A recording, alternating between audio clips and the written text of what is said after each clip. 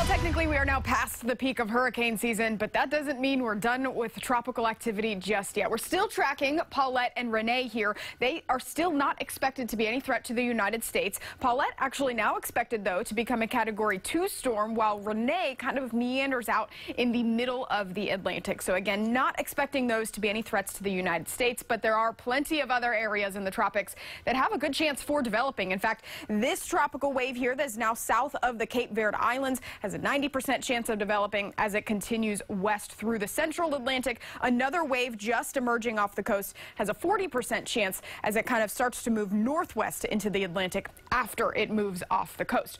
Closer to home, though, we're tracking two more tropical waves, one in the northern Gulf of Mexico right now, and that's going to continue to make its way west. That is a 30% chance of developing over the next 5 days. And another kind of more robust tropical wave here with a lot of shower and thunderstorm activity over the Bahamas. That now has a 70% chance of developing as it kind of passes through the Florida Straits and into the northern portions of the Gulf of Mexico.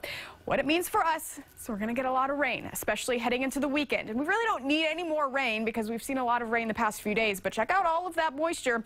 Yep, that's headed in our direction as we head into today, tonight, tomorrow, and on Saturday and Sunday as well. It's not going to be a complete washout of a weekend, but we are certainly going to have some heavy downpours making their way through. You can see on satellite and radar some of